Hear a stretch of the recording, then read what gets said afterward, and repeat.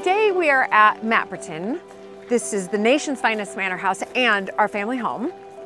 Do you know, Mapperton has not always been the Montague family home. In fact, there was a much larger, almost castle-like home in Cambridgeshire called Hinchingbrook. And unfortunately, that house was lost in 1955. It was actually sold by my husband's grandfather after the Second World War. And the family, and I'm including myself in this, we feel really sad about this because that house had been in the family since 1627. In fact, 9 Earls of Sandwich lived at Hinchingbrook. But Hinchingbrook actually wasn't alone. So after the Second World War, so many historic houses were either sold or demolished because they couldn't afford the upkeep of these houses. The cost of maintaining these houses was, back then and still is today, extraordinary.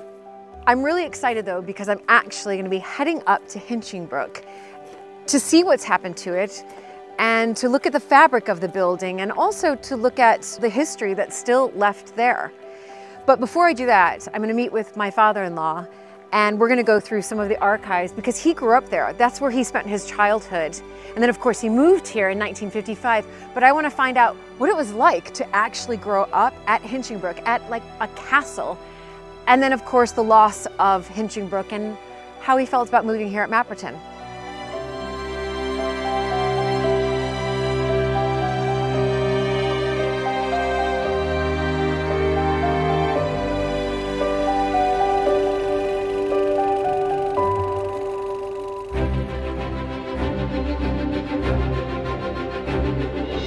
When I married into the British aristocracy, it was the start of a wonderfully exciting journey. But it was also a little daunting.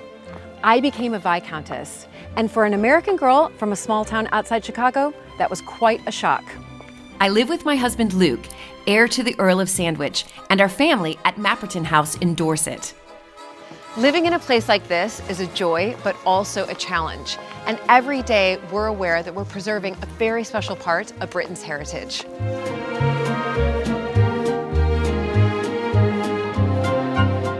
Mapperton has opened up an extraordinary new world for me, and I can't wait to share it with you all.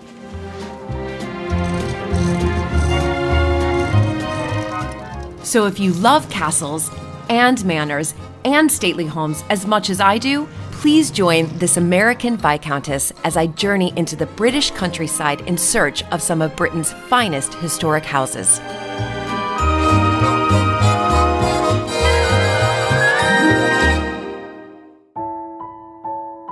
The Montague family have always had a connection with Dorset and enjoyed its remote and beautiful landscape. And so it was perhaps a natural choice to move here when in 1955 the family were forced to leave the ancestral home Hinchingbrook House in the east of England.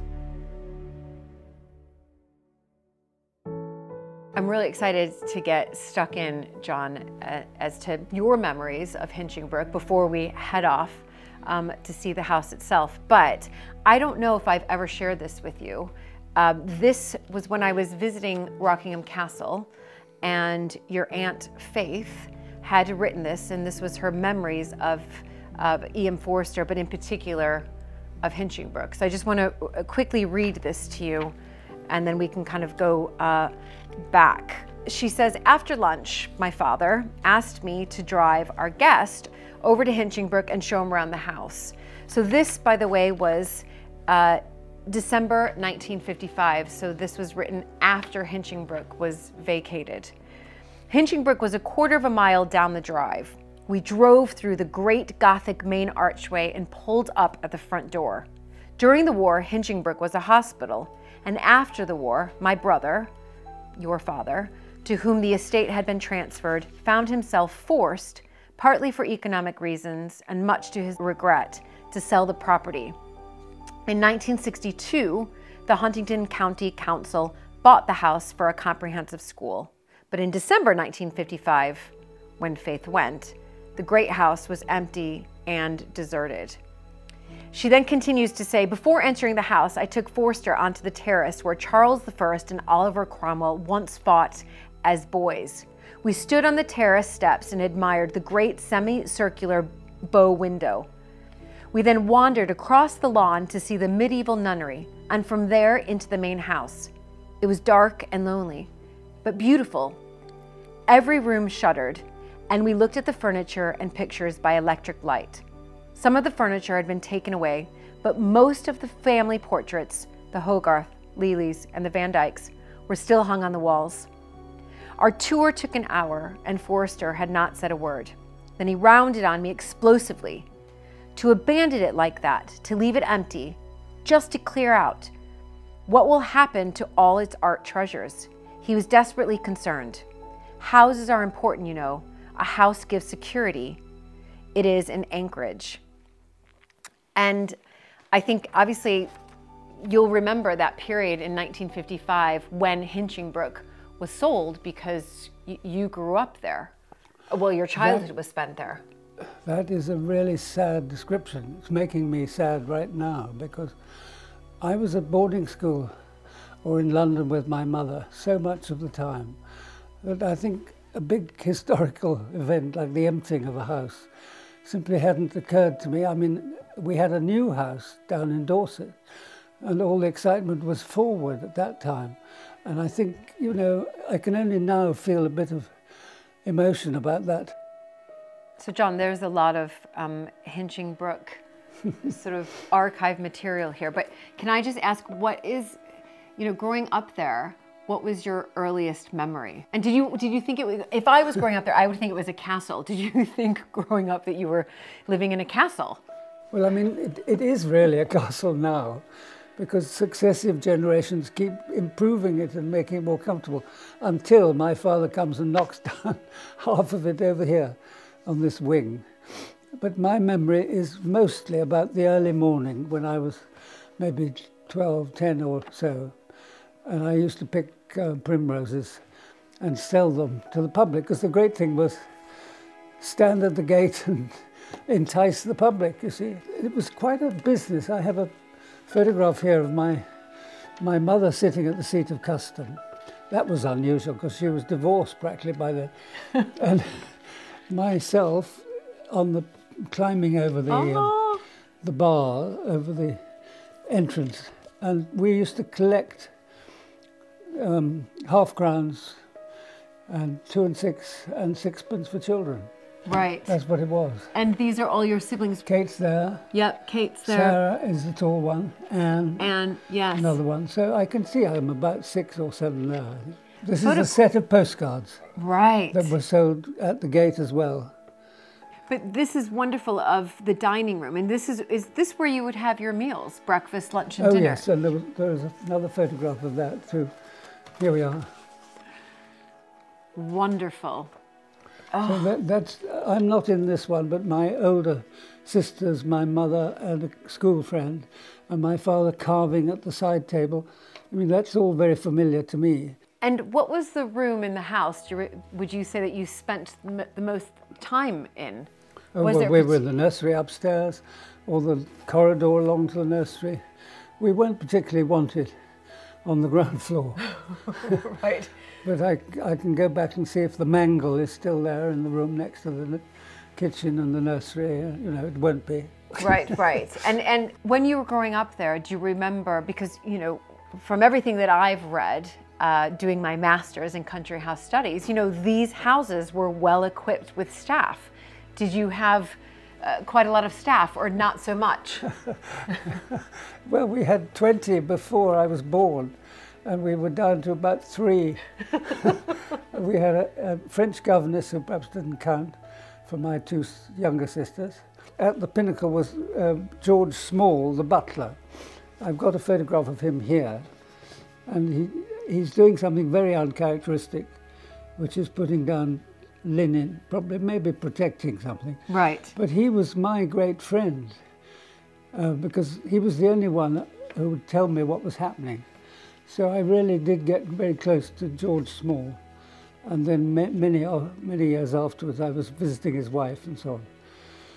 So we had a very small number looking after us, I think. Can I just see that photo really quickly? Because what's wonderful is, of course, it's, you know, wonderful to see George here, but I recognize this chair, and I recognize this painting of Martha Ray, and I recognize this Hogarth painting here. So, you know, the collection, as much as possible, was then, of course, taken from Hinchingbrook here at Mapperton. In fact, I recognize these wall lights. I'm certain that we... Well, they all came, absolutely. We took everything we could, but a lot was sold simply because you couldn't get it all into this house.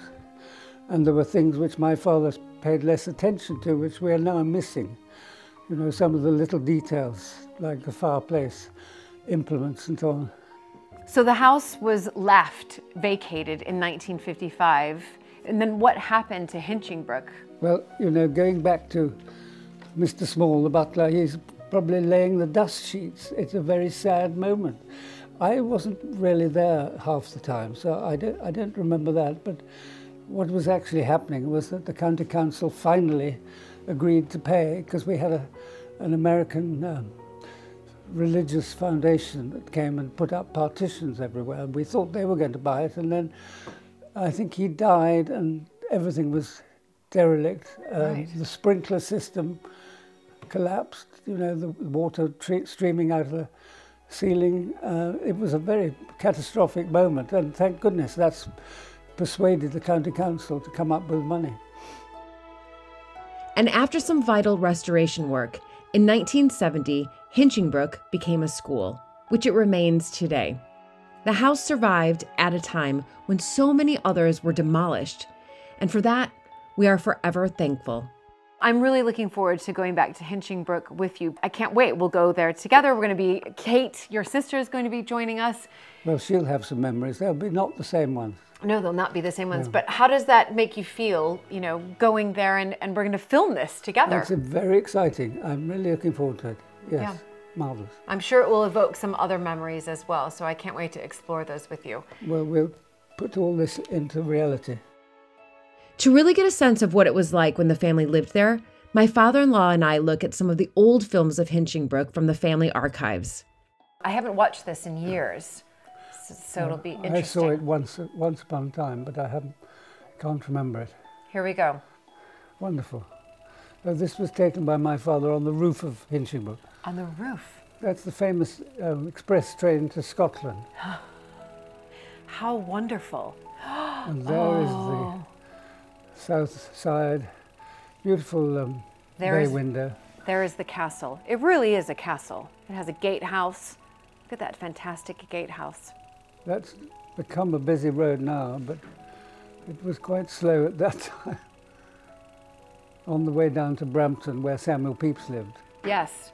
Now look at this extraordinary roof. How is the roof these days? We're not so sure, are we? I don't think the roof is very good. Now that's the park. Lots of familiar sights. There is the courtyard where all the cars were chauffeured.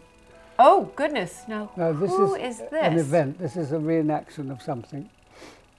That looks like my sister being picked up. That's my grandmother on the left. That's your American grandmother, Alberta. You can not see very well, but there, yes, moving in the background. Yes, there my she is. My grandfather. And there's Alberta right there, yes. Fantastic. Extraordinary thing to have this still now. Right. Now, this is one of my cousins, and those are my two sisters following. And are you in the pram? Well, I haven't got a very clear image. That's my Aunt Faith. That's my grandmother over there. American grandmother, I always have to say. Yes. Fantastic. Look at how Everybody wonderful. getting up for the photo. It's my mother. Yes. There we are. That's a nice shot of her. Yeah, it really is. And oh, goodness. My two sisters again, and cousin Drew, his name was. How? And that's your my mother. And she had to sit at the gate and collect money from the public. So this right here is in the gatehouse. That's the gatehouse, exactly, where the public came in. Where the public and came in. that's Grandpa, Grandma. Oh, Alberta, yes. With something in her hat, rather cheerful. Now this is my mother. Oh, I'm glad this sequence. It's in the rose garden, and she's preparing for something. And who is she with? She's with one of the gardeners. I can't tell you which one. It's before me. And wasn't there something about your mother written that because she wore trousers, she was one of the first sort of aristocratic females to wear trousers at an event? Is that right? No, but specifically at the Royal Yacht Squadron in Cowes, you weren't allowed to wear trousers. And she did. And you, in fact, weren't allowed on the lawn, the main lawn. And did she do that as well? And she did that too. Well done to your mother. I think that's absolutely brilliant. Well, it's around, can we tell what date that is? End of the 30s. There's a rose garden which is now being restored, I think. Yes, I don't think it looks like that, does it? Well, I hope so. Not quite. Oh. There's Mum again, getting ready. I didn't know she was good at decoration. And look at that wave now. Now, it may be that I'm in this one. Oh! Yes, that's me Oh, and my sister Kate, me in a jacket. I don't know what game this is. It might be croquet. Oh, goodness, that went too fast. Oh, I think we're going to have to find more of that footage if we can. Or better yet, we get to go up there. So I've only been to Hinchingbrooke twice, but I'm looking forward to having a tour around with you and when we go next, a few days' time. Yeah, in a few days' time. I have a feeling a lot of memories will be flooding back. I'm sure they will.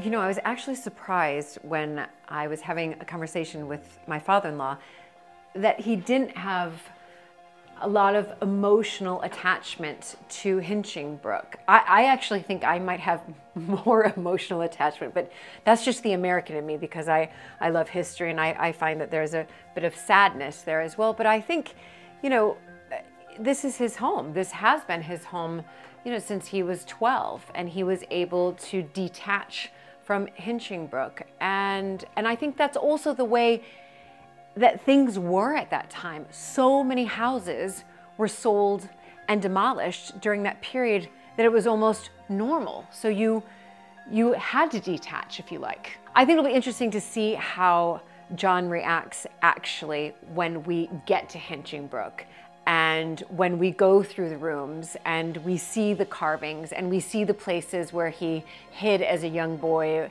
and where he played on the lawn, and perhaps that will conjure up some more emotion and feelings that perhaps might come out then. I do think I will definitely get emotional, but listen, I'm American. I get emotional about most things, but in particular, you know, my last name is technically Hinchingbrooke, and this is the house where 9 other Countesses of Sandwich and Viscountesses of Hinchingbrooke once lived. I'm one of the first to not live in the Montague ancestral home. So for me, it is a little bit emotional, but I also am really looking forward to it as well. Exciting news, everybody, because this video is proudly sponsored by Surfshark, the ultimate solution for online security, especially for travelers like myself. If you're gearing up for your next adventure, this is a message you definitely want to pay attention to. Surfshark, a leading VPN virtual private network, is my trusted companion for ensuring the safety of my online activities and personal information. And as someone who travels frequently abroad and up and down the United Kingdom, I rely on Surfshark every time I connect to the internet. In today's digital age where privacy breaches are rampant, Surfshark guarantees the confidentiality of your online presence and location. Consider those moments when you're connecting to public Wi-Fi networks in cafes, restaurants, or other public spaces. They present a heightened risk. Utilizing a VPN on these networks is essential as it encrypts your data, shielding your information from potential threats. With Surfshark, you can even securely conduct transactions such as accessing your bank accounts on public Wi-Fi networks. Personally, I feel much more secure and protected when I'm online with Surfshark. Its user-friendly interface makes navigation a breeze. Simply download the app onto your device. With the ability to switch to a different IP address in another country, Surfshark not only safeguards you from cyber threats, but also creates the impression that you're in a different location. One of its standout features for me is the seamless streaming experience. With just a click, you can virtually explore the globe. For instance, if you're craving access to the extensive Netflix movie catalog while traveling, Surfshark is your solution. And here's a special treat just for you, an exclusive Surfshark deal. Use the promo code Viscountess and follow the link below to enjoy up to 3 additional months for free. Don't compromise on your online security and freedom. Be sure to check out Surfshark today.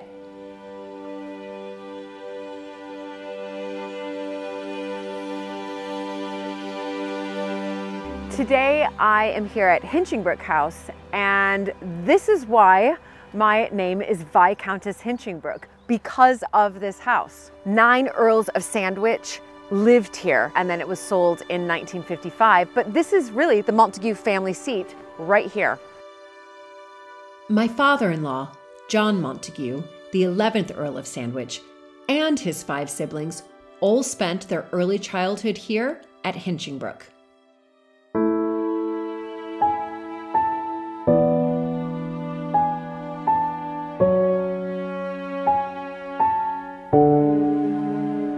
This is the gatehouse, rebuilt from Ramsey Abbey by the Cromwells. Did you have this car park here?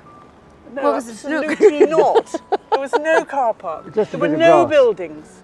There was nothing. It was all trees the whole way through to the station, really. Really? Yep.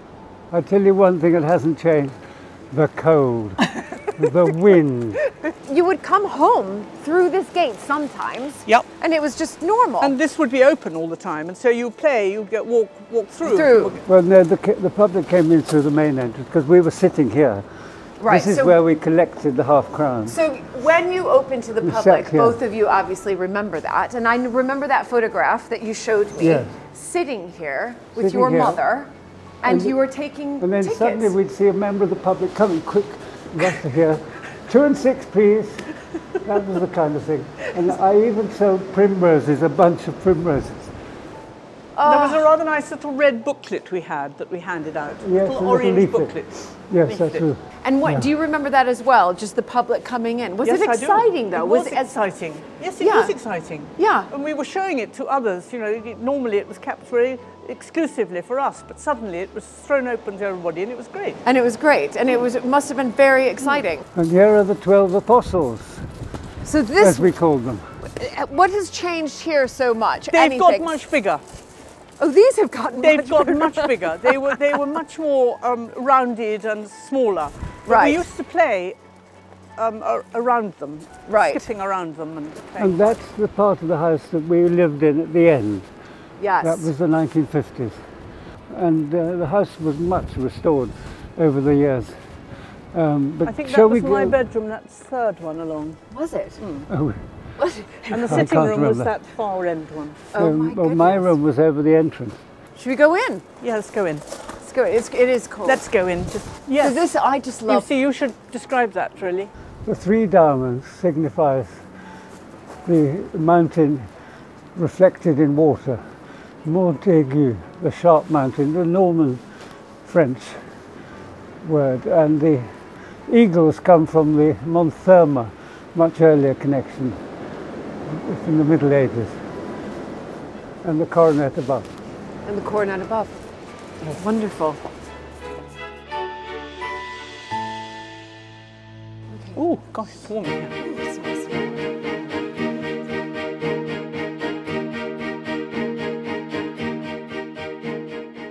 Hinchingbrook's foundations date as far back as the 12th century, when it was a nunnery. But not until after the dissolution of the monasteries in 1536 did it become a family home. First to the Cromwell family, and then in 1627 to our family, the Montagues. So here we are. So here we are. So what room is this? This is the outer hall, I think we called this, didn't we, John?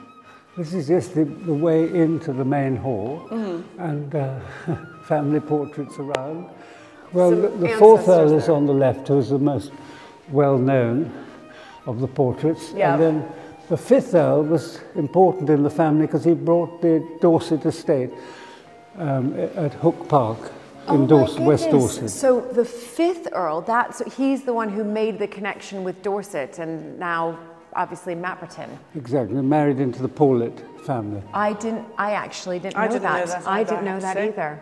I've always wondered. I knew that somebody in the family, that there was a connection with Dorset because there was land down there, but I didn't know that it was the fifth Earl.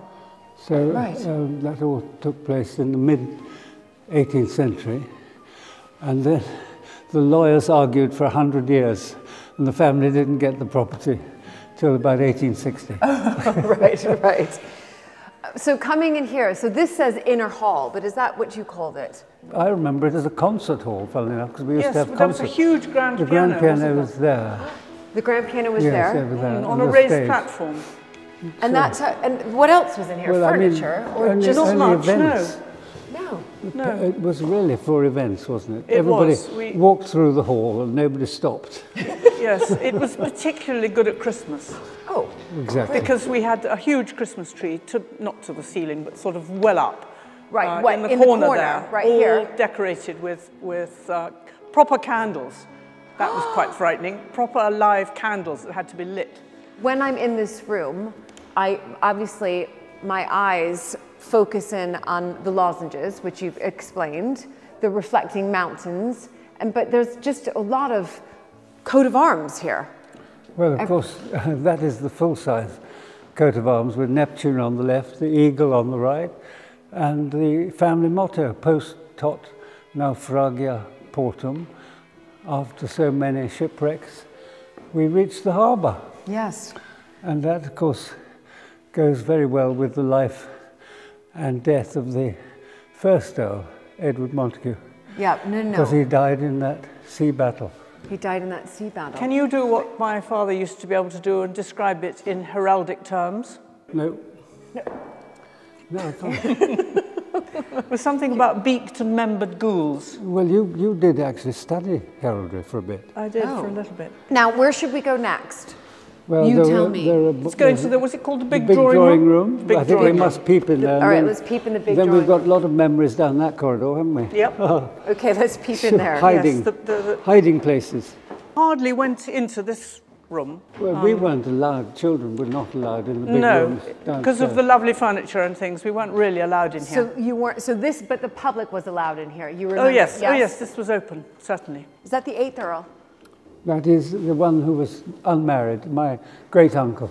Right, and then he, because he was unmarried, he then it went to George, who was the 9th Earl, That's and right. who Grandpa, was his that was Grandpa. grandpa, who was Edward's nephew, and this, I'm certain, is Alberta. Oh, do you think? That's Yeah. interesting. I've not So- seen.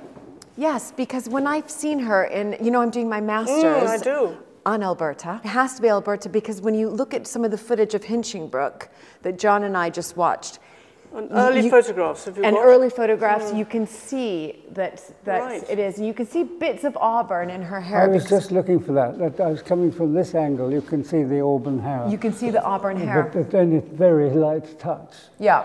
So you were too young to come to This part- room. This room. And the room there, yes. So you really didn't live in this part of the house No. because it was open to the public. Is that right? Well, it was Wasn't only out that. of bounds unless there was something happening which affected us directly. Right. But we weren't normally down here. But we were allowed further down, so when we go through, we'll see. We might just glimpse at one or two Of the hiding other rooms. places. Okay, of hiding There might be places. some Okay, you lead things the to way. say. It's your house. As was the custom in country houses like Hinchingbrooke, the children of the family spent much of their time away from the rooms where the parents would entertain. Exploring the house with John and Kate is such a privilege for me, and even they are finding some surprises here. This is a This new was discovery. this is the billiard room, And this Right. is the chapter but it's house. opened up because they found this amazing. Chapter house of the old Norman church. Of the old Norman church. Oh, how We'll see wonderful. signs of that later. So when you were growing up, We didn't see this you at didn't all. see this at all. No, this was a No, wall. this has been found. This has been found. But what I also particularly like is, the carvings here. I just feel like every room I walk into, some Earl of Sandwich was there. I thought there was a hiding place, Kate. Where is it? What are you looking for, John? Well, A hiding I think place. it's been taken away. No, there was no door, no We extra used to door hide there. between one No, room no, it's further on. It's further on, is Yep. it? Yep. Oh, well, what's this? Is this a hiding place? That's, No, that's a hiding place. Did you hide in there? I bet you did. no, well, we might have done, but it's rather murky and cobwebby and frightening. I don't think I'd have gone in there. I think but you hid in the there. actual hidey one is in the billiard room. Do you want to see Yeah, that? I do want to see that. Okay. This is where I had my electric train. He had his electric trains in here, and they used to give me shocks. So I used to come here a lot. He would say, just put your finger there, lick your finger and put it there. Lick your finger. John, do you remember doing that to your sister? Okay, so this shocking. was, Well- Okay. this has been changed. This was a double door. This was a double Oh, door. it was so far down here. Yeah. This was a double door. I see him, so that's and the so library. that's now the library door. And but so we it- used to hide in yeah, here. we'd hide in there. Yeah, that's right. Was the whole house involved in hide and seek, or was it just particular rooms? I think it was particular rooms. Rooms, It would right. be the library and in here and probably the halls and around in this bit, but not probably in the big rooms that had the lovely furniture in because Right. they would be frightened of us breaking something. You know, when you look at these rooms, does it all kind of come flooding back? It certainly does. Yeah. It does. But it's wonderful to see what the school has found, you know, something like that arch of the old chapter house. Huge improvements. absolutely. Rediscoveries. Architectural references to the time when the nuns lived here at Hinchingbrook weren't the only discoveries. Ooh, this door. Spooky, squeepy, creepy.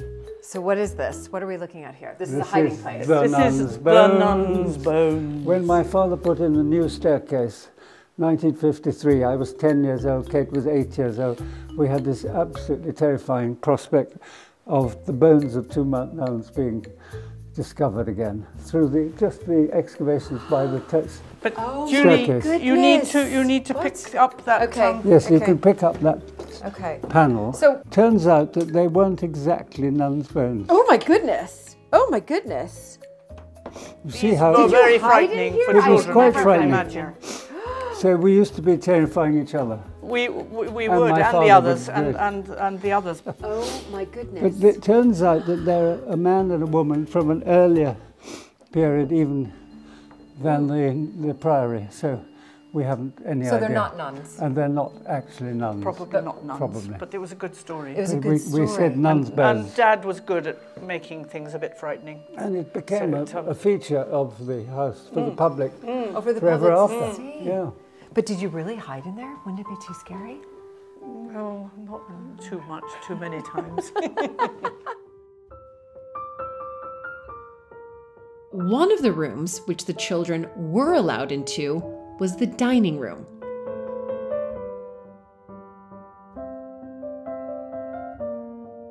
What I would like to know is, we're here eating our lunch, and in this grand dining room. Oh yes. Well, we've got memories of the So dining tell room. me about the memories. Do you want There to was a start, Kenneth? long table down the middle, and those Cromwellian chairs that I think are at Mapperton. Yes, Rather painful to sit in, Yeah. upright leather chairs.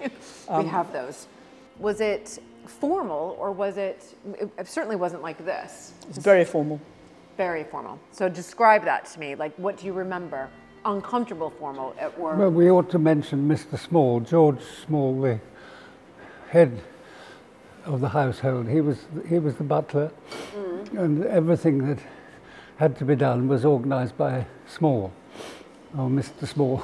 And Right. Mrs. And he Small became a in the great kitchen. friend of and ours, Mrs. didn't Small in he? the He kitchen. did. He used to look after our interests. He did. But of course, he was serving on the side tables.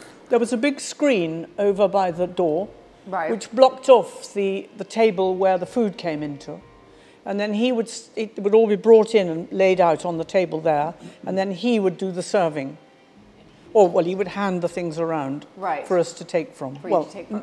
For the others. So Yeah. I don't remember. I would have had my plate made for me, I think. There was a children's end, I think, of the table. So we weren't interspersed with the grown-ups. I think we had our end. And therefore we could talk ourselves Right. about what we wanted to talk about and not have to make polite conversation to the grown-ups. And what was dress like when you came and ate here? What were you? You'd have to dress up. No trousers for girls. No trousers for girls, right? So skirt or a dress with a sash and a bow. And You a remember fiddle. you and I, Oh my goodness. you and I were looking at a photograph. But that was my two older sisters Yes. and a friend of theirs sitting at the table, but a bit formally. It was a bit alarming to come in here. Yeah. When the grown-ups all down sitting at the table. There might be 16 people sitting at this long table that we had. Right. I didn't eat much at the dining room table in here because I think I was too young. You probably did. Well, it was called, you know, when you're grown up, sort of, when Yes, you're eight. there was a sort of a bit of a division. Yes, and I do remember meals, but I also remember events, such as my birthday. Do you? There was a birthday party here, and I was given a bicycle which was wheeled towards me across there. And I think my dog, you don't remember that Friday. Labrador, black Labrador called Friday? Well, he was produced in here as well.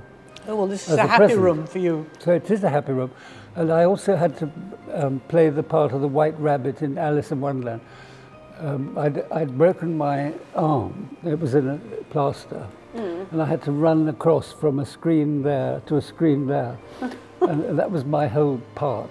Your whole part with a broken arm. How many rooms would you say? 100? No, no. No. No, I wouldn't have said 100. More like 60, do you think? So what did we say? We Maximum. said 20 bedrooms, didn't we? Yeah.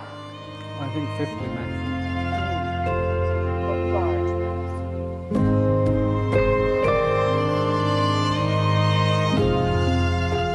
To listen to John and Kate reminisce is simply amazing, and it's really affecting. From the moment we arrived, it brings Hinchingbrook to life for me.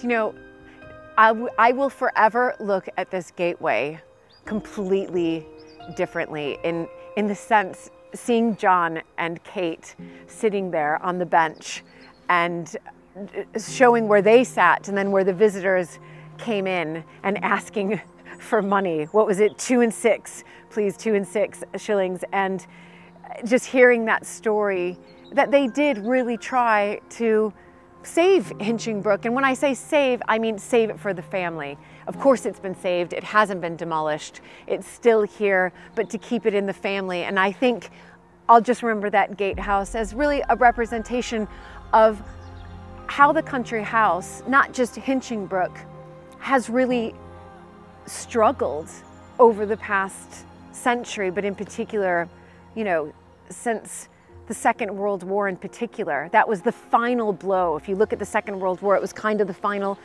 blow, and how all these families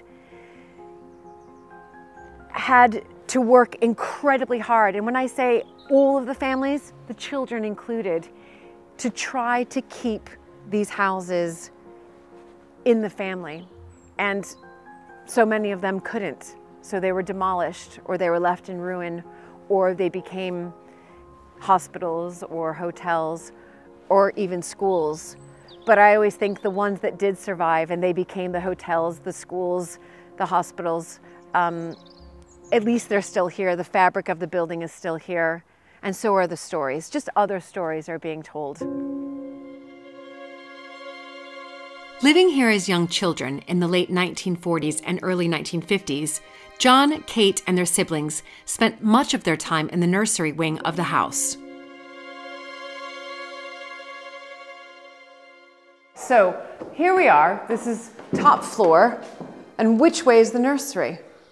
Right, kiddo. The nursery is No, through there. no. Oh, we're going to have a disagreement. Depends which way you want to Well, go. this is the It's actually bathroom. there. It's behind us, you see, so we could go either way. Oh, your old room. My old room. Wow, look at this. Lovely How room. well do you remember this? I'm not sure I have very many memories of this. Well, what I chiefly remember is this double door led to my mother's bedroom, my grandmother on my So mother's this side. door here led to your And there was a secret place mother's between. room. There It was a another double, of these another double door. hiding places. But I also remember the ceiling was a sort of blue firmament with stars. It was a rather wonderful ceiling. And then did you have a fire, John? This has obviously been Well, I can't closed up. remember the fire, but I do remember my mother's bedroom was right there, so it was a very good position to be in. If you were in trouble, you ran in there. You weren't quite so close, were you? No, I was miles away. Special boy again. Special boy. Special boy again. Number one son. But do you remember coming into John's room sometimes, occasionally? Not this one. I remember the other one, the measles one. What's I don't remember this one. What is the measles one? Well, it's down the passage, his second room. We're on the way down to the Oh. nursery anyway, aren't we? Okay. What's the Let's go and measles see. room? Well, I'll show you. Go Okay. on. Keep Oh going. my goodness. Wait, Kate, just hold on before we go see the measles room, Yes. whatever that is. What, Yeah, yes. This room, I've just spotted it. This is my mother's bedroom. Really important room for us. She had the bed here up against there, and I think there was a fireplace there, Right. and this lovely little balcony going to the overlooking a garden. Beautiful. And behind that is her bathroom. And was this where her dressing? Yes, dressing table would have was been there? there. Yes, absolutely. And so do you remember this? Absolutely. I remember this because on Christmas morning we opened our stockings in here. On her bed there. Yes, absolutely. She had a big, lovely bed. And this room was her bathroom. Attached, I suppose, done up for her to have a bathroom. Yes. How wonderful. It's wonderful. And look at her It views. is. Her views are the best. And did she go out on the balcony? Yes, I think she would have done. Yes, and she probably had a little chair there, and she could sit in the sun. It's beautiful. I know. This room was always a very happy room. It always smelt deliciously of my mother, and it was always gave off this great vibe of happiness. Oh, wonderful. Yeah, do you feel that you can feel? I can feel it now. Yeah. It just has a feel about it. Right. It's nice. Yeah. Really wonderful. Wonderful.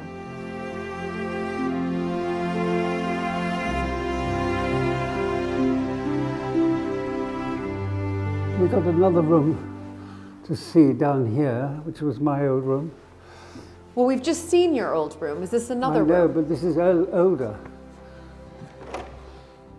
Oh, this is the one that's turned into a loo. That's very funny.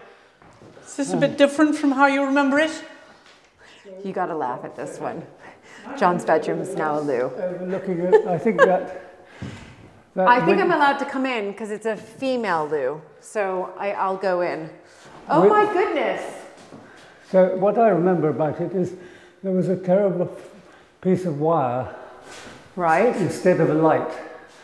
The light seemed to be never attached. So I had this memory, Kate remembers this, of a joke of saying a piece of wire, and I made fun of it, but actually I was rather afraid of it as to what was going to happen. You were really shut in here for 3 weeks, I think, when you had measles. Oh, of course I had measles, yeah.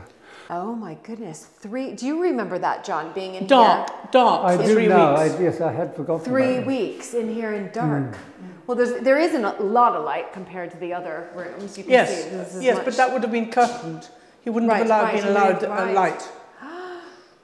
And So now that's all I can remember, Because it was I'm something afraid. to do with blindness, I think, with measles. Yes. That was the thinking that at was that the stage. thinking back then. So this was your room. With each room we visit, the feelings become more intense, the memories more vivid, of how Hinchingbrook was once their family home. And that was the way out to the roof. That was the way out to the roof. And would you go out there? Oh, you would? You naughty little girl. When you went out there. Oh my goodness. But you went out here. Oh yes, we did supervise. So this We were area supervised. No, it was here. not supervised. You couldn't just wander Yes, out, you could jolly could. Well, I didn't. Kate clearly did. I did. Loved it. You must have been much braver. So this is the nursery area here. No. We haven't quite got to it. No, this is the laundry room, I don't remember it. but it very had the clearly. mangle, Oh, the mangle. the great mangle.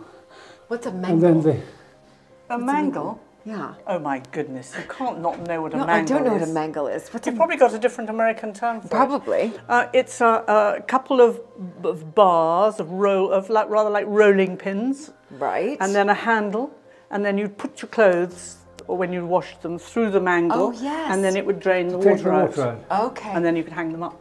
Okay. We probably just called it a dryer. No, you couldn't possibly have called it a dryer. Oh, look, Kate, this is it. Huge So this is room. the nursery. I can see why.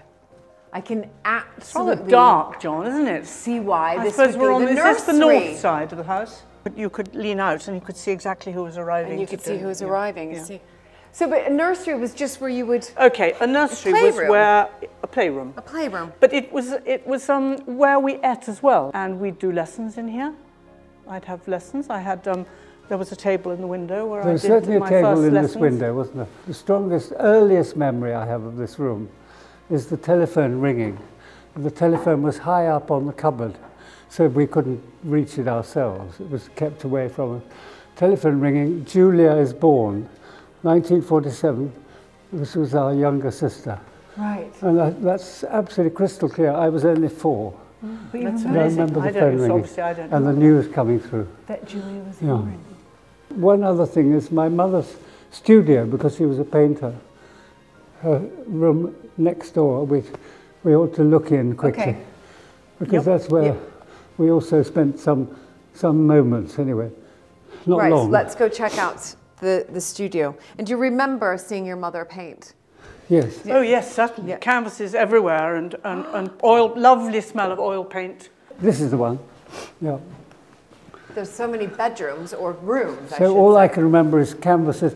What can you remember here, Kiddo? Well, again, I remember pictures and easels and paint everywhere and just a room which we didn't really come into very much because it was very much Mum's It was her area. Right. And she didn't really like us to be Yeah, but a in lovely here room. too much. Yes, well, lovely light. I can see why Lovely light. she would want this but so this, where we are now in the house, because I've been, the nursery area, is this really where you felt that you lived? I mean, you slept here, but Exactly.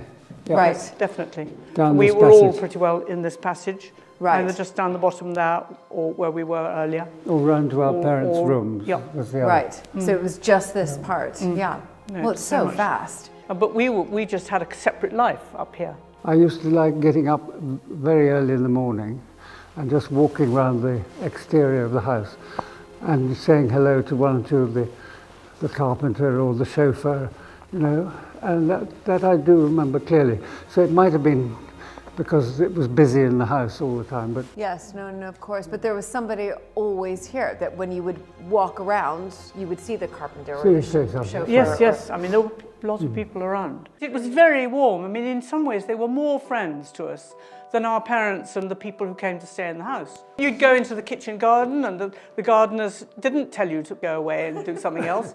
They would say, come and have a peach or everybody was really lovely. Having both of you here, I just can see how close you are, not only in age, but We are. I've known this You're not- my you've known whole that. life. Well, not my whole life, but since I married into the family, I know you're both close. But now for me to be able to just listen to the two of you together, to reminisce and tell stories. And I think it's wonderful. Well, it's lovely for us, actually, because there's lots of things we might not have ever thought about again.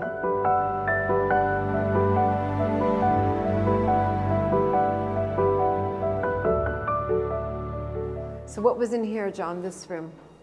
Do you remember? oh yes, this was our main guest room. This was a guest room? This was our There was a a corridor down There the was side. a corridor. Right. Which And made, then- and then and it then was bedrooms. divided. It was divided. That was Oh. the main the guest room there. Okay. How lovely that window is with its Gothic tracery at Yes. the top there. Isn't that beautiful? Beautiful. Just absolutely beautiful. But, here, the bow window. But I remember taking trays from the butler's pantry, our butler's pantry, and sliding down the banks when it was snow. Oh yes, that I do Remember that? Oh yes, remember that. 53 too. On There was a trays. very, very cold spell at one stage. Right, and you took the trays. And we asked him, of course. We Right, wouldn't be able right. just to take them. But we had a tin, because we had tin trays, those great big tin trays. Perfect for sitting on. think. Perfect. How fun. I remember very clearly, just at the end there. Oh yes, there The goes terrace. the train. That evokes the film we just watched of Hinchingbrook. But this, what do we know about this? Do you remember this? We've never seen that in our time. It's been done much more recently, and it's part of the old Norman church. We It was did see the discovered. lancet window, but this is a bigger one. It's beautiful. It's part of the old Norman church. So it was discovered after. Another example of how the school has been looking after the building. Yes, absolutely. The fabric of the building and uncovering and making these extraordinary discoveries. Well, did you see the name of this room is the Montague room? Oh, very good. I think it's rightfully so. It's probably the grandest room upstairs. So it's nice that I like that Montague room, the grandest room on the first floor.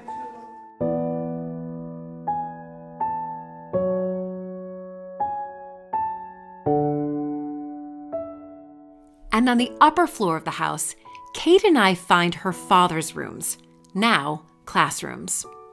Well, Dad's room was down the end there. Oh my goodness.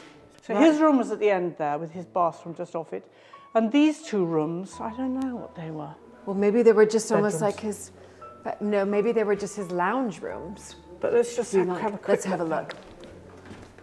look. This is really fun. It's like exploring, and you have to really use your imagination. Oh my, the school has 2,000 people, Kate, and you Does can it? use your imagination. But this And is the why sixth being with form. Kate and John, it's so fun. This is the sixth form, though, you see. Yes. Okay, so this was Dad's bedroom, and he had Oh a my little. goodness. He had a little prie-dieu. Do you know what a prie-dieu is? No. In the corner here, and where you kneel to say your prayers. Oh, And his bed was there. and his bed was there, and look at this. I mean, that's original, yes. Yeah, he must have loved this room, I think. But where was his bathroom then? bathroom's here. And I used Yes, to watch him it shaving. is. One of those. He had a stropping razor. Right. I used to watch him. And you must, let's open up that door, shall we? Just opening up lots of doors. I mean, how many doors do you think? Oh, it's locked. It's an office. An office. The loo is now an office. It's so fun to go through So nice seeing this it all with like you. this, And your actually. memory, Kate. Yeah, it's not bad, my memory, is it? No, it's not. No, not bad. Look at this. Oh, you see that? Oh, gosh. So that's the rose garden there. Yes. And there's a little walkway that goes there, and then there's a new building there.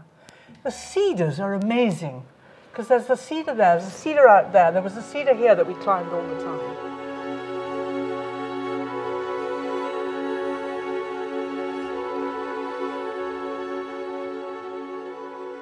You know, I'm going to get emotional here because I think seeing John and Kate walk around together with their memories really struck home to me because I was able to experience that. And for that, I'm so incredibly grateful and lucky that I was there to hear their stories and to see them laugh. That's important. And I think Hinchingbrook for me represents that. Those stories that can continue to be told, not only through, you know, my father-in-law and through Kate, but I can then, of course, tell the story of filming here with them and be able to tell that to my children that, do you know that I was once with Grandpa and your grandpa or your great-grandfather, and we went through his house that he used to live in, and he told these amazing stories. And so I think Hinchingbrook and the Montague family can still live on and survive together and tell those stories. We just have to keep coming back, and I think we have to be able to make sure that this building survives. So I think that's my attachment to it. It's not just that 350 years of Montagues lived here. I think for me it was the experience of seeing my father-in-law and telling his stories, so I can then tell that experience to my grandchildren. And that's how history lives on. Sorry.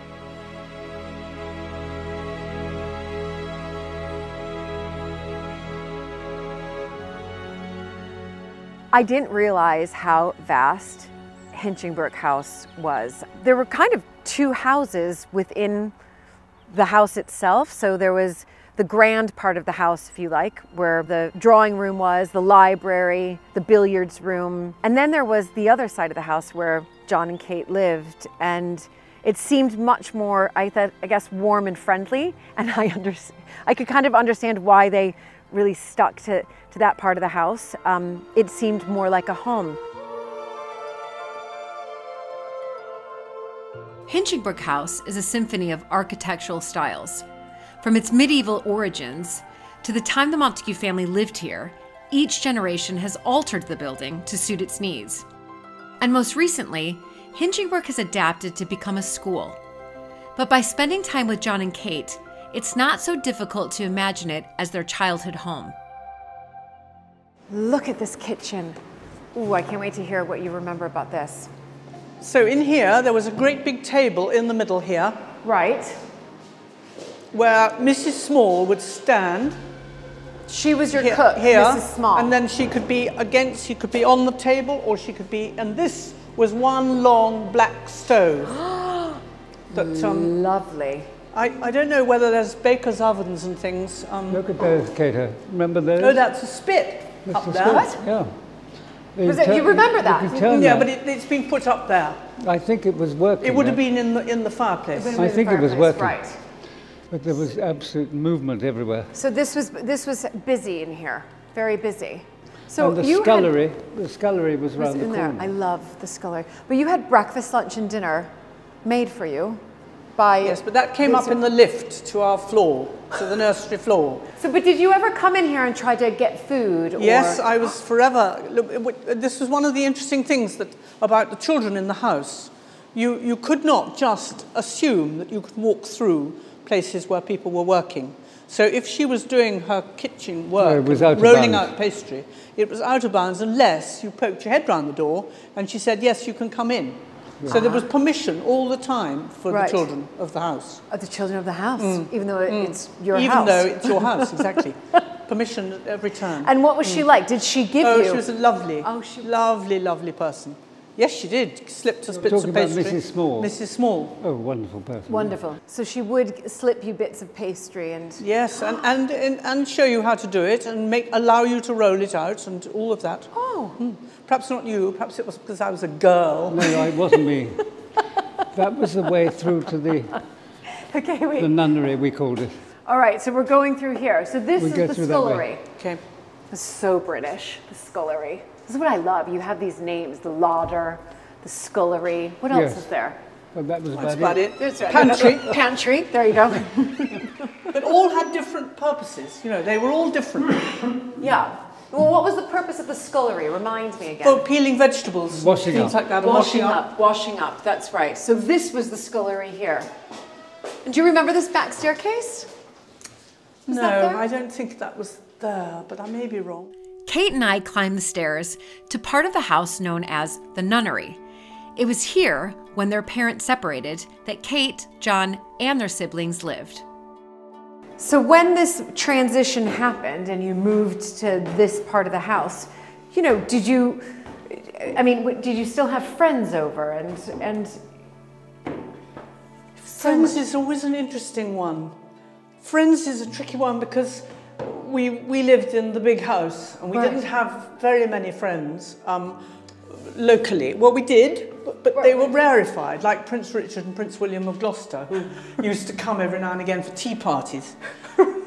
This is unbelievable. And also, but it wasn't the thing for us to just mix with everybody. Although all the children that worked on the estate were our great friends. Were your great so friends, those right. were our friends, really. Right. But no, I don't remember lots of children coming into this part of the house. Right. I don't remember lots of other children being in the house at all.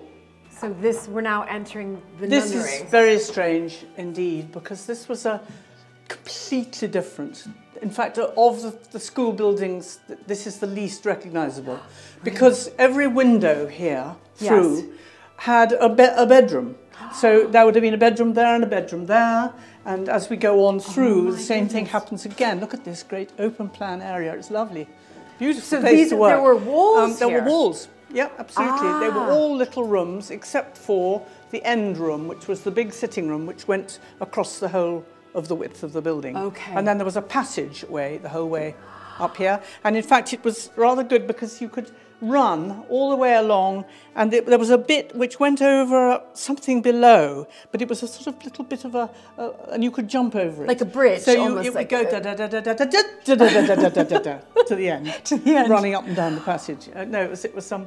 Oh my goodness! Yeah, so it was all passage, this bit where we're standing. Yeah. So I'm envisioning this bedroom there, bedroom there, bedroom there. That's 5 bedrooms and a corridor along here. That's right. That's and right. then what leads and into my that? mother lived at the in the end bedroom. So she's moved from that room I just saw, which was lovely with a spectacular balcony, to sort of here, low ceilings and right. Yes, but she wasn't here all the time because she was in London, and we had the governess and the people looking after us, a nanny and a nanny. Right. So Mum wasn't really featuring much, except for weekends she'd come down. She'd come down weekends. Because she was doing art, she was painting. So you literally lived 5 bedrooms across here, sitting room here. Yeah, you make it sound as if it was an odd thing, but for us it wasn't odd at all. It was just completely, well, what we'd been told was going to happen. So you just do what happens. Know that that's what children. That's what children do. Yes. I think it's quite cozy. Yes, it's quite cosy. It's a nice warm temperature. No, it was cosy compared. You know, the rooms are all very little compared to the big rooms we had in the other house. Right, and it's very cozy. Yeah. No, it was nice. It was good. No, it is. Well, I think good. We were happy here. That's good. Yeah.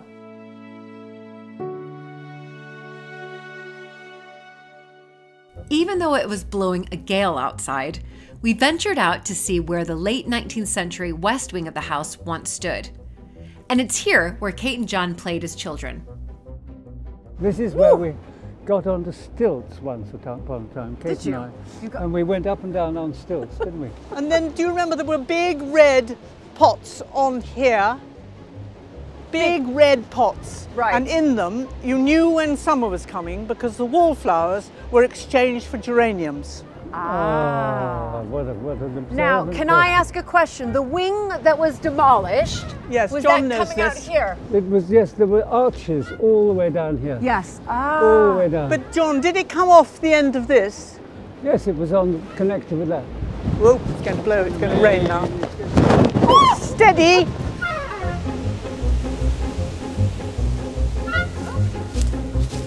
Julie, there should be a cedar tree. Yes, John, there's a stump. Is it there? There's a rump. Look. There's a rump of a cedar tree. Look. Oh, God. Oh!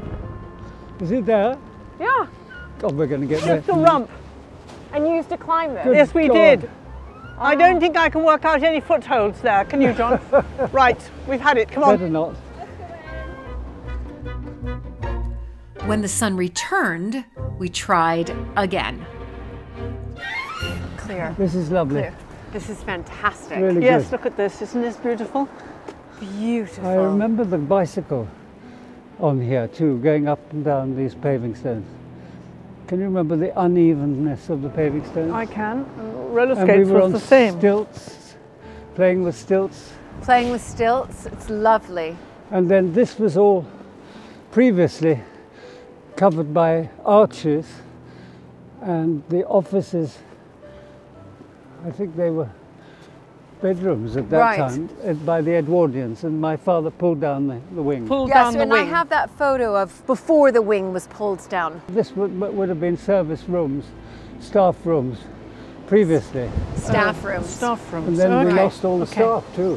What do you remember of here running around playing, you know, kitchen garden, all of that? Because I have this lovely photo of your mother, and she's in trousers, and she's in the rose garden with somebody, and she's got a lovely basket. Yeah. And it's also in the film. All in the rose garden, which was just over there, through there. Right. I remember my father weeding the creeper. There was a creepers all the way along there, sort of wisteria and things like that. A lot of pruning along She was that quite wall. good at pruning. Right. Yeah. A lot of pruning. A lot of pruning. And what about this door? Did you ever? Yes, we can't use That that was door. the flower room. The flower room. Mum's Yeah. flower room, yes. You it had a was, flower room. Well, she kept, you know, if you went around and picked flowers in the garden, Right. she'd take them into there and then put them in vases to put on in the guests' Yes. rooms. We'll all We'll link all hold arms. on. Link There we arms go. on. Oh, Now, we God, my did have skirt. sometimes, we There had was a little tea. yes, we had a little table and chairs there. This should be a in nice this place little to spot, stand. and there should actually. be a door there somewhere. just stand. Yes. Yes. Should we stand These are in here? These are the wheels from the mill. Oh, These are the what? Brampton, I think. the mill wheels Oh, the mill wheels. from Well, it Brampton could be from Mill. Brampton. Brampton Mill. Wonderful. That's a good idea, wasn't This it? is I very never quiet. remember that No, being this made. is much better here. This is a nice place to be. Oh, look at these irises, aren't they beautiful? And this was the church, the little The chapel, chapel. where we on Sundays we had prayers. So there was a table and chairs so we could sit out sometimes. So you could sit And outside. family photographs were here. This Yes, a good place for that. you'll see. It's Div. obviously a nice protective bit. It certainly is. Those irises are smart, aren't they? Yeah, very smart. Lovely. And then this right here, obviously we're coming up to the library. Yes, this is the lovely bow window. window. Beautiful. But that's obviously Queen Elizabeth I. Yes, What's- Kate, we've Oh yes, only the learned cipher that. at the top there. It was 1564, but that says 1602. That's when it was put up, obviously. That's when it was put up. Yeah. Oh. But this wasn't always the position of this great commemorative bow window. After a fire in 1830, the east front of the building was dramatically changed, and the window relocated to where we see it now. You see how it was completely rebuilt, you see, where the bow window was. You can't tell where it would have fitted No. So that's where it was. I Is it on see. there? Right.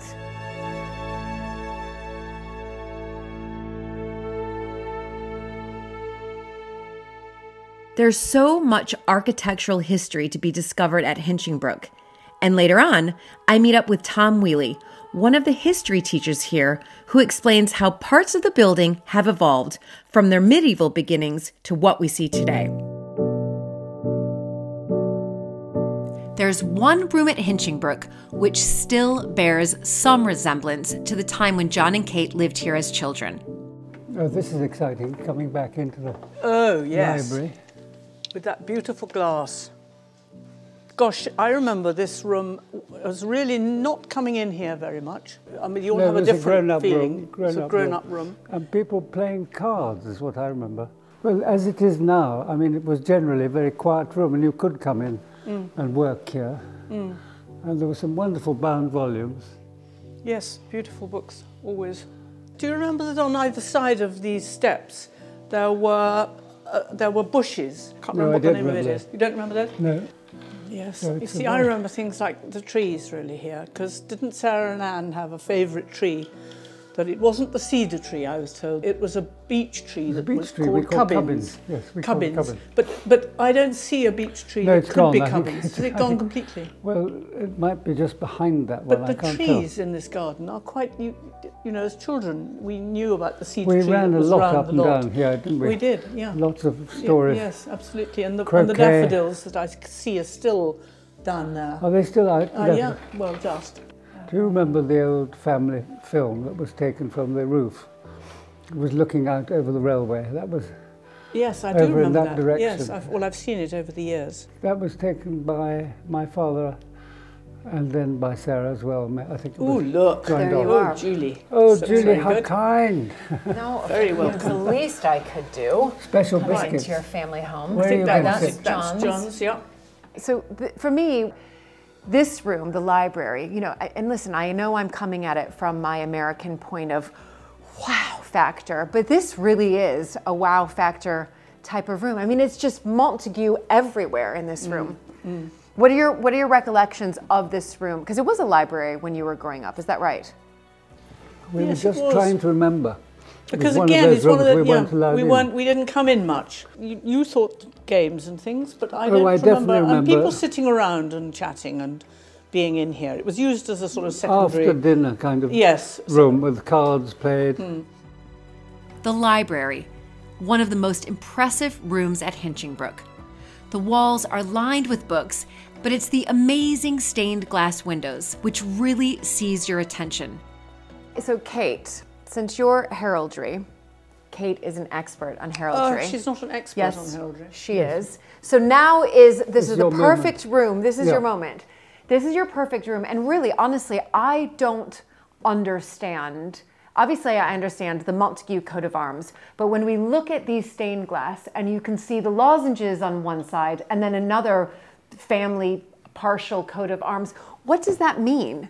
Because throughout these stained glass, it's not just the Montague coat of arms, it's sort of split. Well, when you married, you brought in the coat of arms of the wife or the wife's family.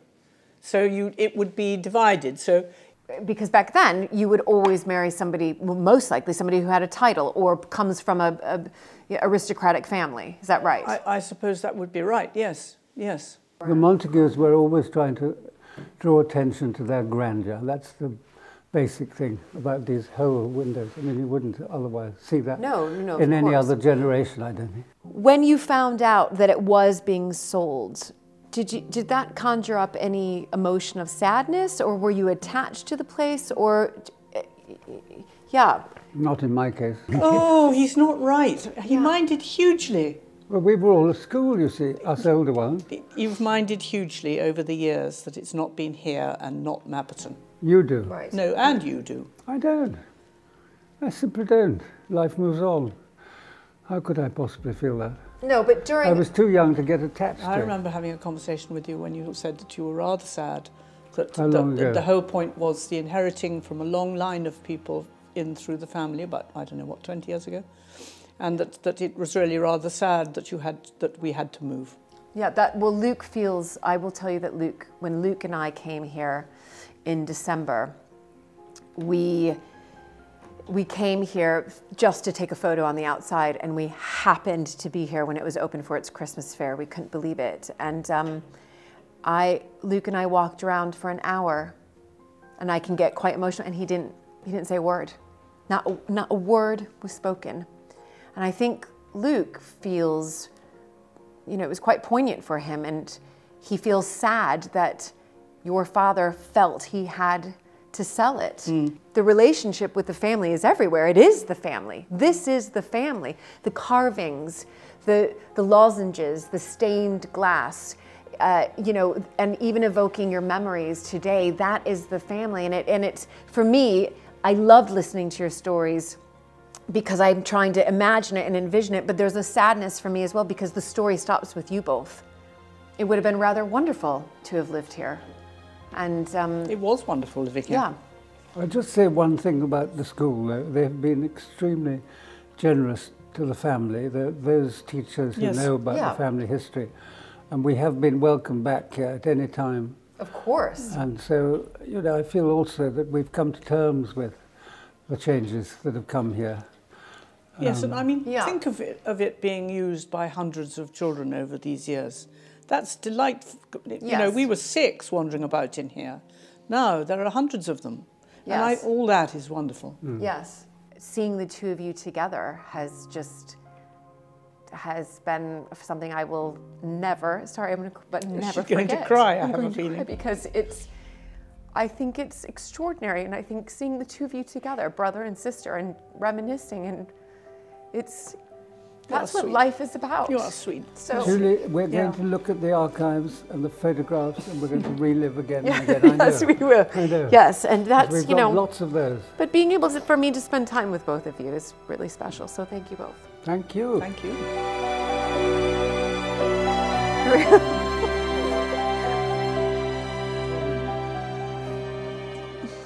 Okay, great. He always says perfect. Yeah, he does. When we're not sure that it is, yes, exactly. All right. Yay! Did we get that on camera?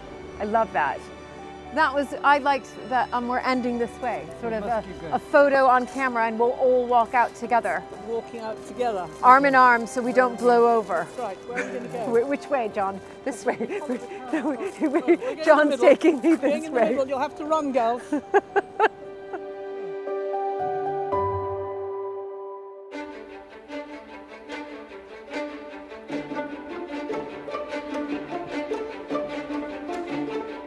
Today, I want to give you, alongside Tom, much more Tom than me, really a history of the fabric of this extraordinary building. It's more or less 1,000 years old, the site here. So it's easiest to remember it as being 5 periods of history, really. Okay. So the first building on the site here at Hinchinbrook that we know of was a Saxon church, which was then rebuilt by the Normans around 1100. Okay. And we think then that was the basis around which a nunnery was established around 1200. So that became the second main period of Hinchinbrook's history. Right, was the nunnery, yes. Nunnery. And they remained here quite happily until Henry VIII came along in 1536 and dissolved the nunneries. Right. And Hinchinbrook was one of the first to go. When they were moved out, Hinchinbrook was granted to the Cromwell family, another very important English. I mean, we are family. really in the birthplace, not here, but this area is the birthplace of Oliver Cromwell. That's right. Huntingdon, yes. Indeed. And we're, in a sense, very lucky that they didn't do a total demolition job. And as we'll see as we walk around the house, there's a footprint of the old nunnery still just sort of visible in the layout of the house itself.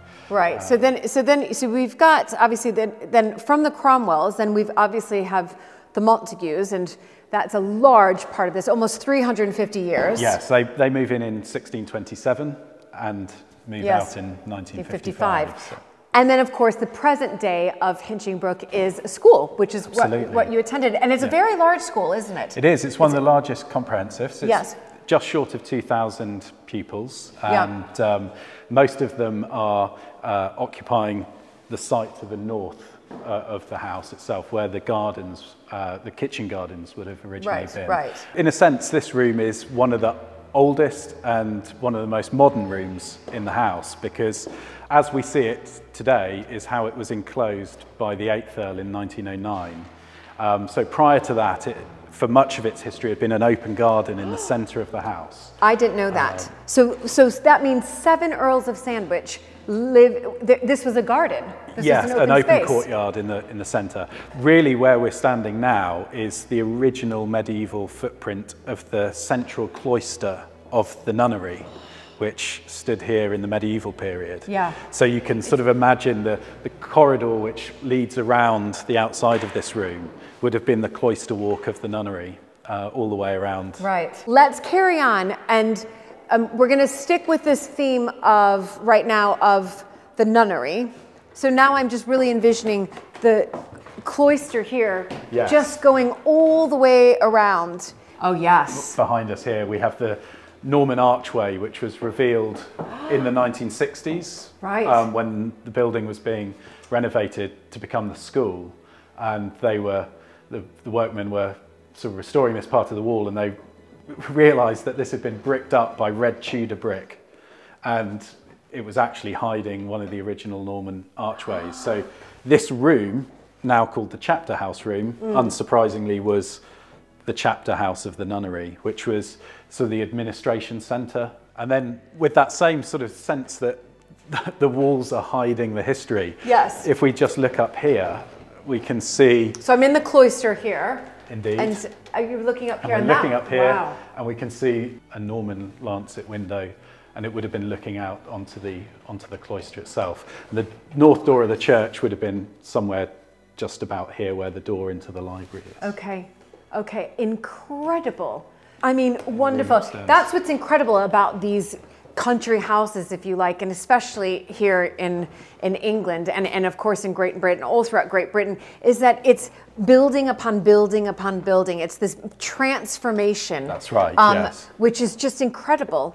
And what every sort of family or owner or custodian, they kind of put their mark on it. That's right. Once it became that country house. But it started, a lot of the country houses did start as something else. Absolutely, a nunnery or a monastery. Particularly when the monasteries were dissolved and they were granted out to the gentry or noble supporters of the crown. Yeah. So many houses, therefore, have their origins in monastic buildings. Yes. So we're still, though, looking at a little bit of the nunnery in here. Is that right? That's right. Yeah. So this room, as you can see from the shape, is very long, and it's sitting on the original footprint of the medieval church. Ah. And so we would have just walked through the north door, roughly where the library door is. Yes. And we would be looking up towards the choir and the altar at this far end of the library. Wonderful. You can, I mean, really get a sense of how this was a church. You absolutely can. That's I mean, right. it's extraordinary. Before the Montagues, it was the Cromwell family over 3 generations from 1538 until 1627 who called Hinchingbrook home. And it was the Cromwells who transformed the buildings from their monastic roots into a house. So this room that we're heading to now, for the majority of the time that the Montagues were here, was a series of bedrooms. But as we see it now, as an open single room, was much more as it would have appeared in the Cromwellian period. Ah, okay. So the Montagues closed this off. There would have been a bedroom here with the bow window, which you can see, which Hinchinbrook's biggest feature really, externally. And there would have been a corridor running down here. But that's right. As we see it now, this is as the Cromwells built it when they took the nunnery over. Right. And so the upstairs of the church becomes the long gallery.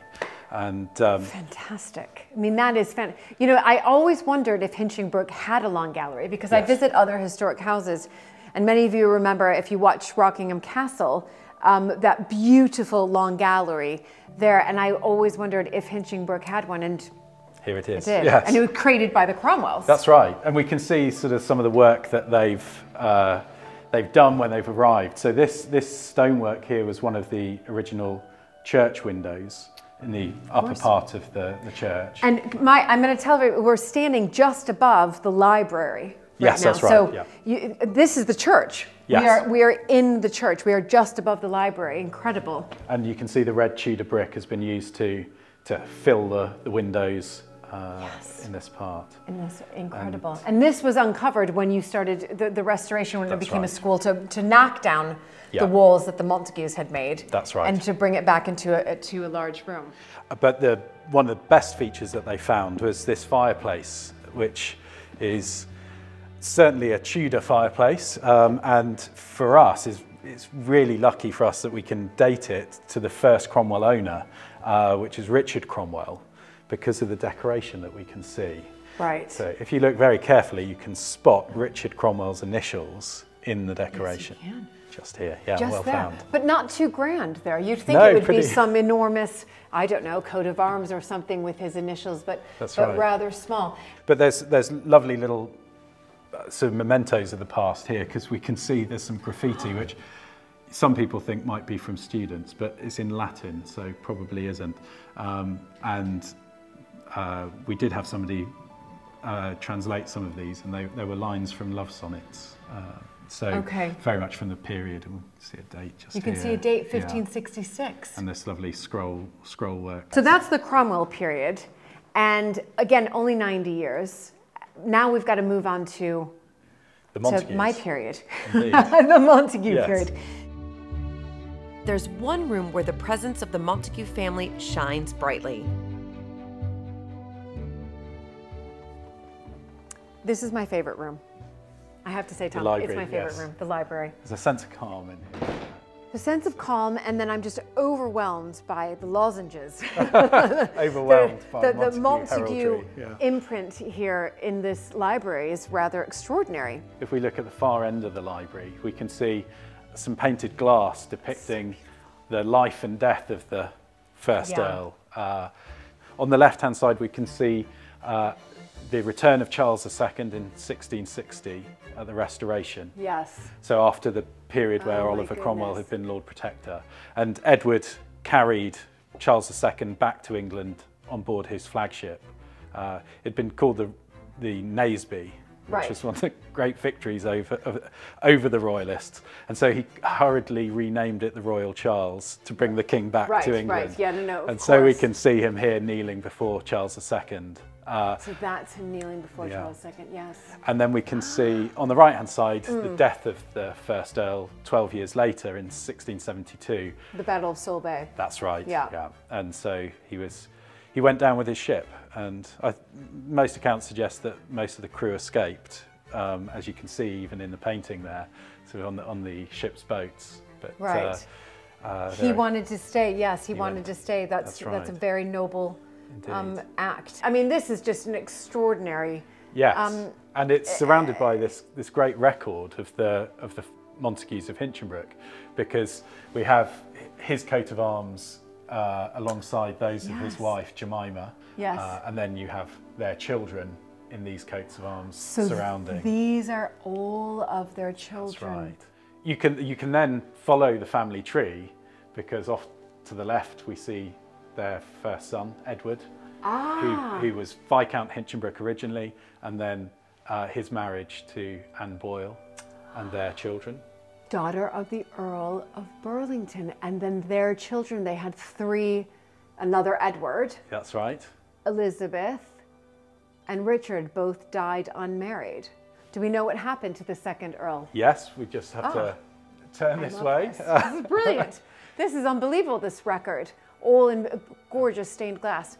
So here we can see he's married Elizabeth Wilmot, the daughter of the Earl of Rochester. The glass windows that we've seen so far were commissioned by the 4th Earl in the 1760s.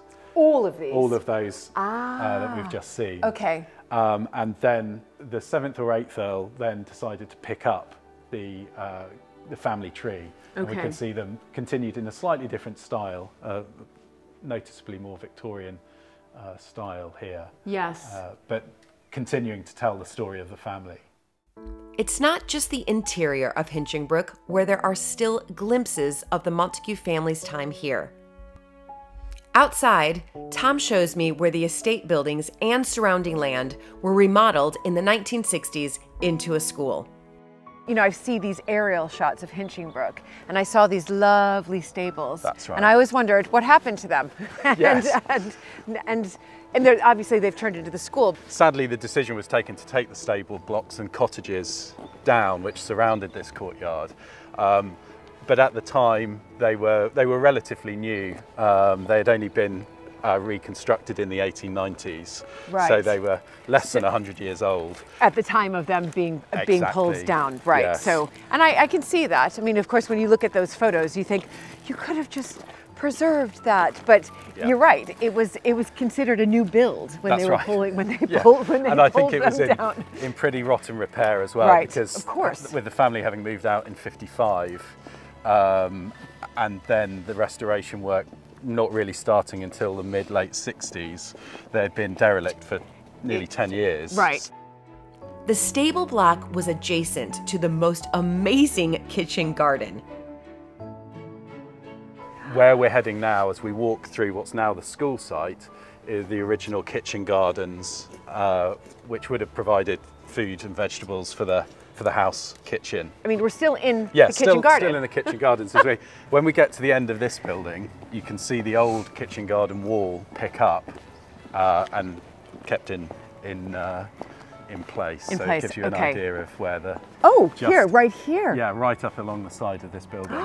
So you have kept this. Yeah, so you can still see the footprint of the footprint of the kitchen garden and the wall. So then behind here, so we're now moved on beyond the kitchen garden. What are we moving into? We're going into the gardens now. Okay. And in fact, this garden just here was a Japanese garden created by the 8th Earl. Originally, there was a little tea house in here, of which there are photographs still surviving. And there's water down here. Yes, there was a little pond. Little pond within the Japanese garden. Within the Japanese garden. There was a bridge originally sort of going across. Right. Lovely. So these all would have been formal gardens, you think? Certainly around the house itself, in the Tudor period, and even in the buck print of 1730, we can see that there are sort of formal pathways laid around the immediate lawns of the house. Okay. So, but this is one part of the formal gardens that survived. It's the rose garden. This is by the Friends of Hinchinbrook, who do an immense amount of work in just replacing the roses and wonderful, trying to keep the original garden to keep it, as it was. Yeah. And I remember watching the footage of Hinchinbrook, and you can see Rosemary going through. I think it was through this. Oh, so this through garden here, which is the. So this is where she was. This is where she went. So I just think it's wonderful that I'm able to kind of walk in you know, my husband's grandmother's steps, and he was very close to Rosemary as well, here as well. So that's what it is. It's all about walking in the steps of of ancestors and family members, but also seeing how it's evolved.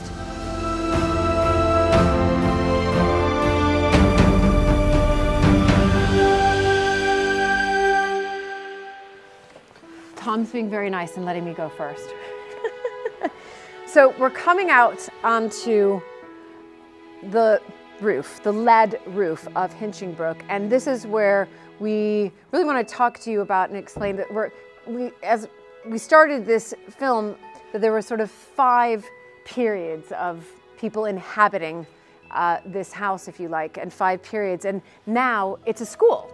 That's right. So we're in the 5th period. This is now Hinchingbrook School. We touched on it earlier, but this is also still a grade 1 listed building, so it's of exceptional historical value.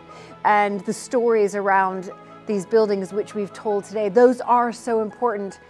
But the upkeep of these buildings, and I know this firsthand just from Mapperton, which is, you know, a fraction of the size of Hinchingbrook, this is still a grade 1 listed home. The school doesn't receive any extra funding in its educational budget. Right, it's a state school, so it's not a private school, which would then be, of course, funded privately by, you know, the parents of the students. Right. So, and you don't have the luxury, if you like, of opening up the house to the public 6 months out of the year, 7 months out of the year, or having the amount of weddings that we have, or a cafe, or embarking on, you know, a rewilding project. You know, when we walked around Hinchingbrook today, I, of course, have an eye, having lived at Mapperton for a while now, of like, ooh, that needs to be restored, that needs to be repaired. But the biggest project here is the roof. And I have filmed with so many other historic house owners who said, if you don't have the roof, you don't have the house. That's right, yes. So we're facing the next big battle in Hinchingbrook's survival is the eventual replacement of this lead roof and the lead work which continues on the other levels as well. It's probably got a 100-year lifespan, and we've got 10 years left on that. We're already starting to get leaks and ingresses of water, so the necessity to replace this, which is going to be an immense sum of money, is looming just round the corner. Yes, in a month. I mean, repairing the roof is an immense sum of money, as you said, and let's be clear here, you can't replace a lead roof with slate. No. It's like for like. Because it's a grade 1 listed building, this has to be replaced with lead. Absolutely. So this is very special because we're really limiting the number of people who come up onto the leads.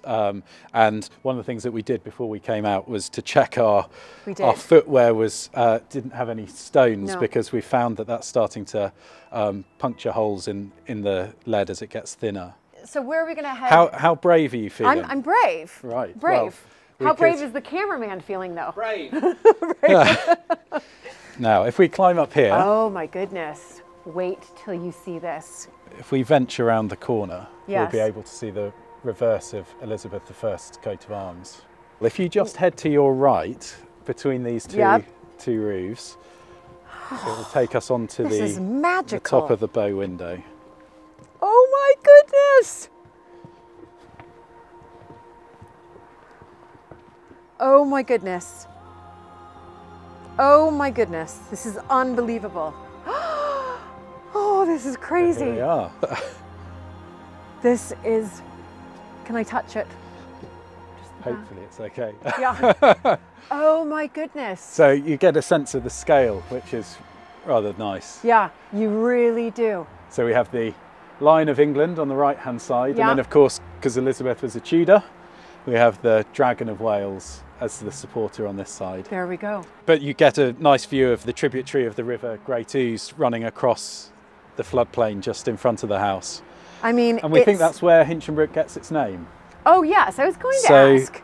So there's a suggestion that this land was owned by the Hinsel family in Saxon times. Okay. And so this brook, this river, would have been known as Hinselsbrook, and then over time it's it's emerged It's as at Hinchingbrook. Hinchingbrook. That's right. So- I'm so happy you answered that question because actually it was on my list today and I realized I forgot to ask what a it, but place you've to read, answer it. you've read my mind. I'm so grateful to Tom for giving me this rooftop tour and telling me about the origin of our family name. What a sensational way to end my visit to Hinchingbrook House.